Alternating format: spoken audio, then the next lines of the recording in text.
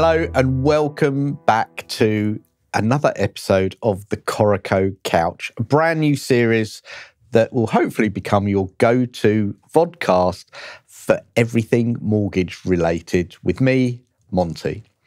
I'm delighted today to be joined on the Coreco Couch by Anh Nguyen. Now, Anh, did I pronounce that right? How do you actually pronounce your surname properly? Yeah, I think you made a good attempt at it. It's Anh Nguyen, right?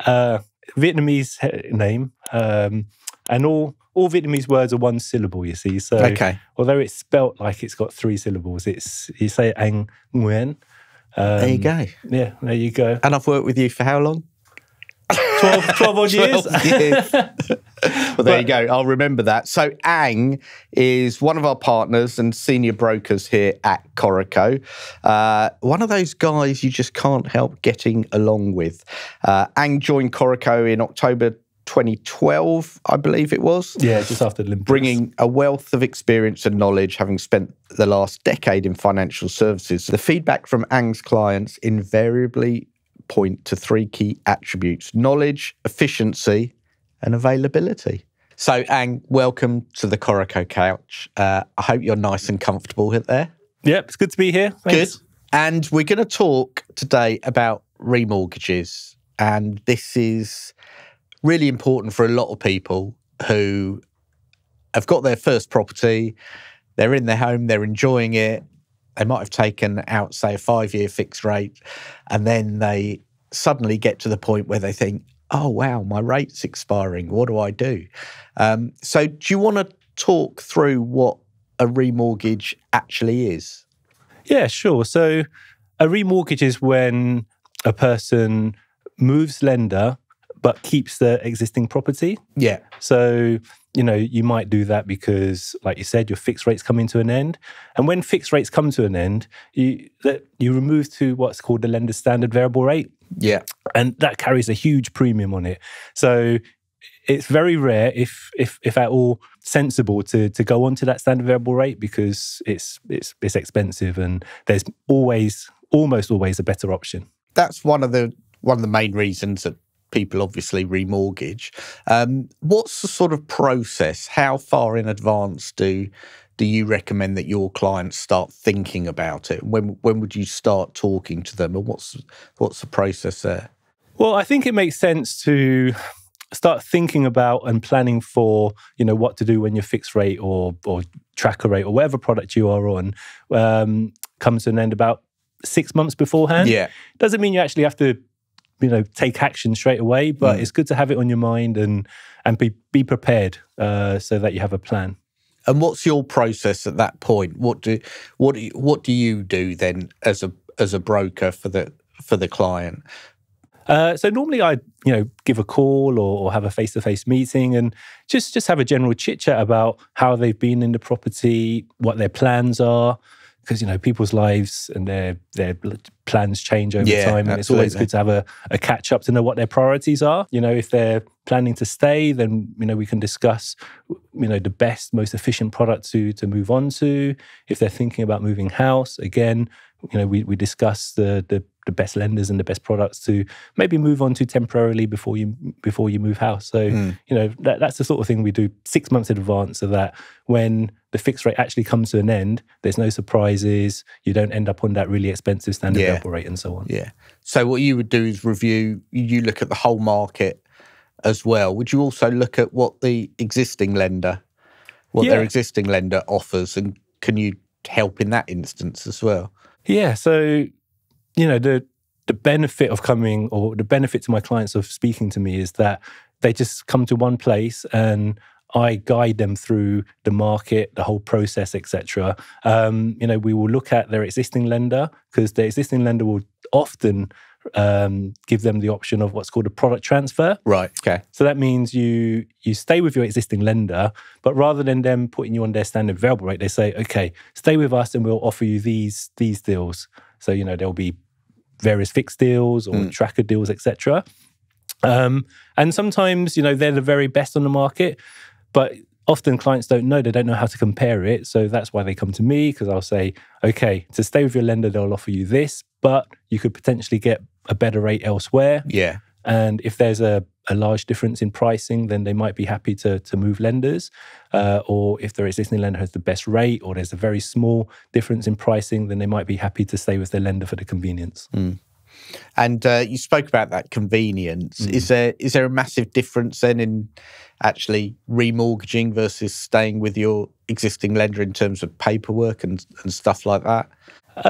It can be a bit scary for clients, thinking about moving lenders, etc. But if you go to a good broker who prepares you and you know what you're doing, it's not too difficult. So I wouldn't say it's particularly difficult to move lenders, but it is very convenient to stay with your existing lender because there's no underwriting required, there's no valuations required, there's no legal work required, and you pretty much guarantee that when your existing deal comes to an end, it will seamlessly move to a new product if you stay with your existing lender. And it's not just about the deal or the rate, is it? Because a lot of people, a lot of my clients, when they come to the end, they might look at what their existing lender's offering and just think, oh, okay, I can just switch on to that rate. That's quite cheap. But what they don't think about is things like the actual mortgage term, or if they're on interest only, do they want to go on to repayment? Or if they're on a repayment, they want to go on to interest only. So there's all those things at remortgage as well that you can do. Do you want to just talk through what sort of options people have at the remortgage stage? It might be that they want to raise some more money. Yeah. So look, when you remortgage, you got to think about it as, here's your chance to revisit everything about your mortgage. Yeah, that's a great point. So, like I said, people's circumstances change. They might have had pay rises. They might be in a much better sort of financial position now, and they want to pay their mortgage off quicker, because the faster you pay off your mortgage, the less interest you pay overall, right? Yeah. So when we come to remortgage, we'll discuss, potentially reducing the term if it's affordable, because we try to do everything to budget. If they're thinking about, I don't know, moving house within the next year or so, we discuss lenders that are, have good criteria for porting, for example, or lenders with products with no penalty but a good rate. So again, they're things that we can discuss. And yeah, like you said, we can discuss anything that's on a client's mind and give bespoke advice for their specific position. And do you see a lot of your clients wanting to borrow more at that point? Yeah. So, there's clients, look, nowadays it can be very expensive to move house with stamp duty and everything like that. So we have a lot of clients who want to raise money to build an extension, and we can help with that. We've got clients who, I don't know, perhaps have some debt that they'd like to consolidate, just to help with monthly costs, etc. Again, we can help with that, and we discuss the pros and cons of that, compared to leaving it on a unsecured credit card or something. And some people, it's a different environment, and dependent on when you're watching this, the interest rate environment might be slightly different. But if you're coming off a lower fixed rate and looking at mortgage environment where prices are more expensive, I guess there might be some worry that actually, my payments are going up. Is that part of what you do as well? Is your skill to try and mitigate those increases? It's really important to speak to a broker now in this type of environment, because we're going from a low interest rate environment to actually what they call the norm historically of rates between sort of 3 to 5%. Yeah. And it does come as a shock. And, I think I have a lot of clients who know that their deal's coming to an end. The press has been quite good at making people aware that rates are going up. But, clients often, they have this sinking feeling in their tummy that they know,